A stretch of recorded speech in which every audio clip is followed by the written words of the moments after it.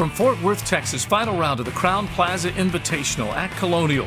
Historic Hogan's Alley Colonial Country Club and a young up-and-coming star, Franklin Corpening, growing up just a few miles away from Colonial.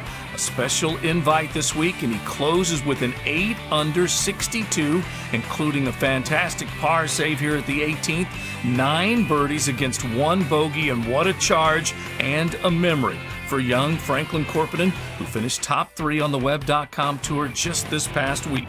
Defending champion Zach Johnson, working the second, would start the day with a pair of birdies at the first and the second hole, trying to charge and see if he can't defend his title. He would join Ben Hogan as the only player to come here and go back-to-back. Johnson on his way with a birdie to finish at 17, so he would post 12 under par and just wait and see how things would unfold.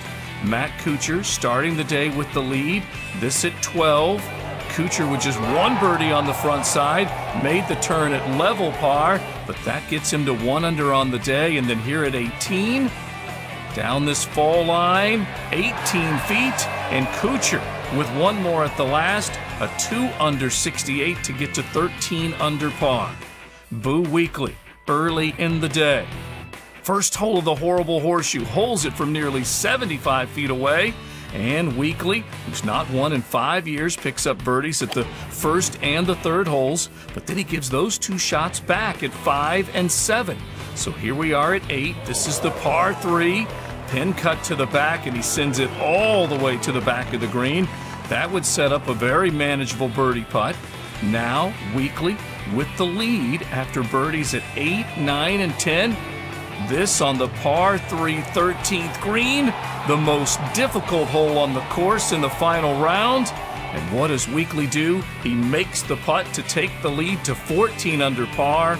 And now at 18, just for 1 more birdie, that would have padded his lead. He was out in front by a couple of shots. He taps in for par.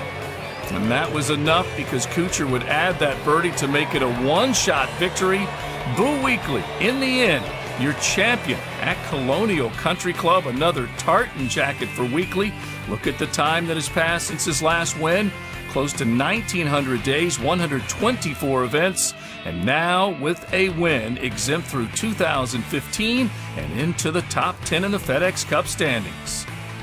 Join us on Thursday, opening round of the Memorial Tournament presented by Nationwide Insurance, noon Eastern on SiriusXM PGA Tour Radio, 3 p.m. Eastern on Golf Channel.